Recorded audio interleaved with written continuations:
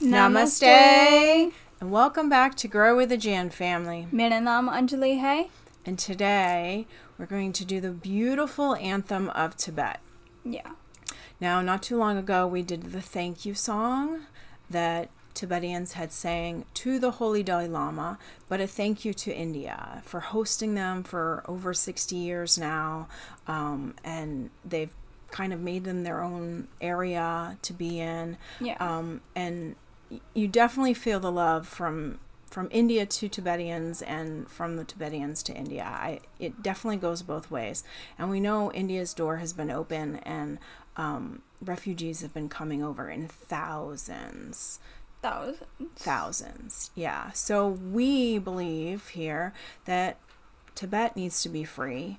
The Pennsylvania governor put in a bill, and it is, in process, en route to President Trump. But it needs to be passed. So we wrote to as many people as we could last month. We are going to do it again this month, and keep sending and keep reminding them, anything we can do here on the channel to support it, we are going to do. But you guys at home can write letters. You can write letters from India. All the governors, senators, congressmen, the president, all have email and websites that you can send them letters saying Tibet needs to be free. We agree. I'm sure if you guys signed it and made it official, saying Tibet, we recognize it as a free country, I'm sure India and a lot of other countries would follow suit. There are a lot of people out there that love and adore the Holy Dalai Lama, and for many, many reasons. For one, he's not a terrorist. He's very peaceful. He's probably one of the most peaceful people, and the interviews and the things that we've seen of him seems like not only a peaceful guy and very smart, but he's I don't know, he just has such a presence. And he always believes there's good in the world. So even though he's been thrown out of his country, China thinks of him as a terrorist, he always talks about, there's a few bad seeds, but in general, people are good. Yeah.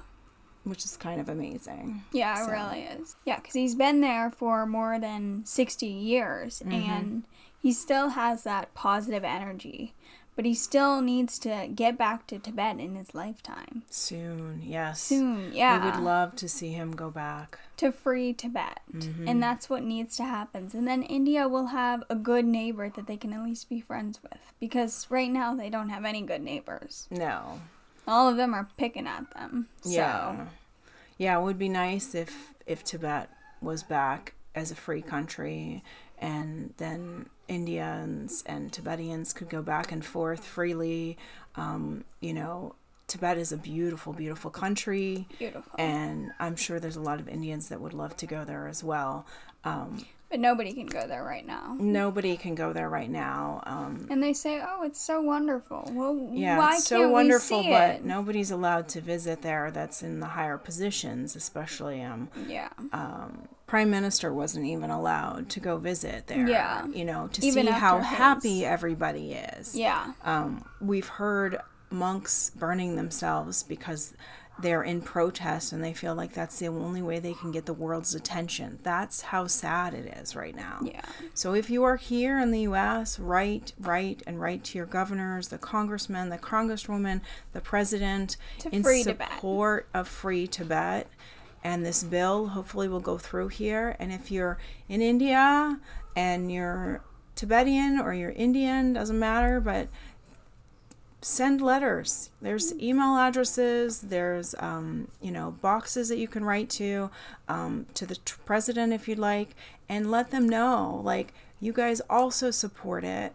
And hopefully if it goes through, Modi will support it, and other countries will join suit. We did the Holy Dalai Lama's 80th birthday celebration, and so many people from so many different countries said wonderful things about him, how much they cared about him.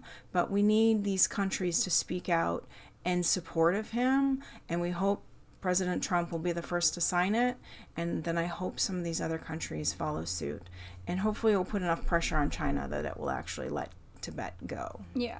So let's start up this beautiful anthem, and you and I will stand for it. Yeah.